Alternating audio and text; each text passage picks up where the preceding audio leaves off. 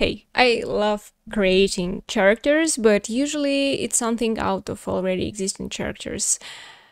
But I always wanted to create my own original character. But today I do it. I finally do it. I'm happy. I was always thinking about creating characters out of fish, ocean fish. It's so colorful and maybe other animals. The nature already created all the most beautiful color combinations, I think. And I was always interested in this idea of creating fictional characters out of different kind of animals with its own unique story. And that's exactly what I did.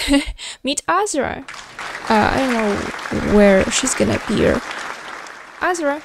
Meet Azra, please. As a base for her character, I picked this horse. The combination of the colors are just wow. I couldn't wait to try to combine it all together, but in a character. I wasn't sure which colors I'm gonna use for skin or hair.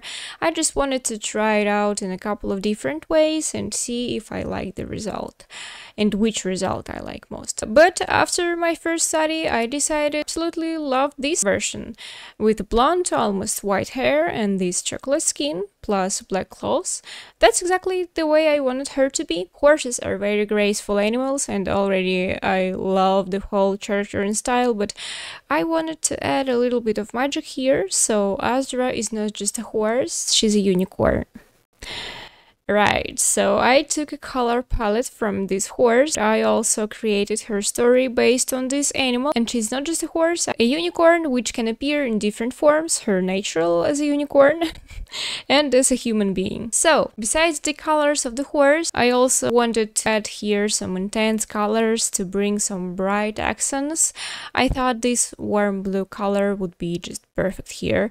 Not too warm, not violet, but very close to violet blue-red hue on the color wheel. In her natural shape, this color looked the most appropriate as a horn. It's just one detail, but that's exactly what I wanted to see to not overwhelm the character with bright colors.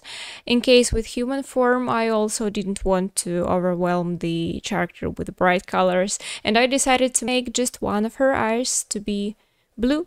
And since Azra is magical character, I think she got the powers. Superpowers, right? So Azra controls water. At this stage, I'm just creating a character and I had no time to show it in action, her superpowers in action. But I can't wait to work on it, actually. This idea is very inspiring. I don't even know yet what it's gonna be. Maybe I'll draw her as a surfer, riding the waves and controlling it, or it's just gonna be a glass of water.